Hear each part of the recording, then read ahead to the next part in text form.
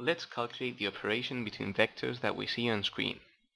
2 times minus 1, 3, plus 3 times minus 2, 0.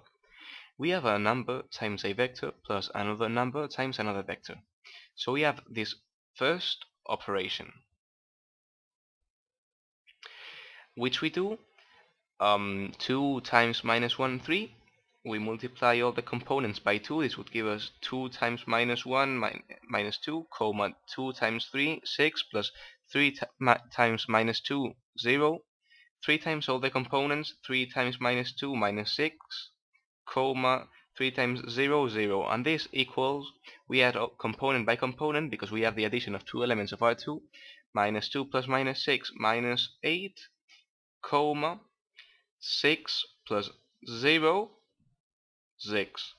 We have obtained an element of R2 which could give us the solution to the given operation.